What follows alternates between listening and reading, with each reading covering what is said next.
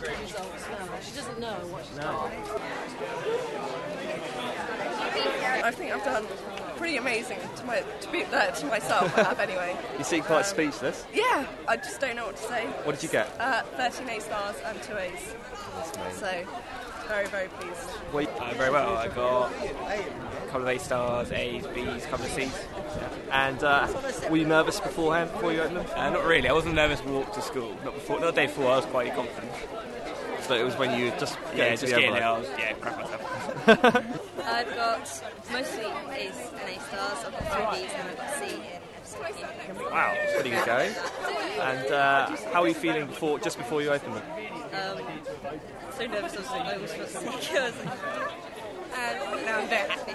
I've got a B in history and a C in maths and a C in business studies and all C's apart from 1 B and 2 D's. And how did that match up with your expectations? Good. I thought I was going to get more D's, so it's good. I'm pleased with my results. I got an A star, I think 4 A, no, more, 5 A's I think, and the rest B's and 1 D.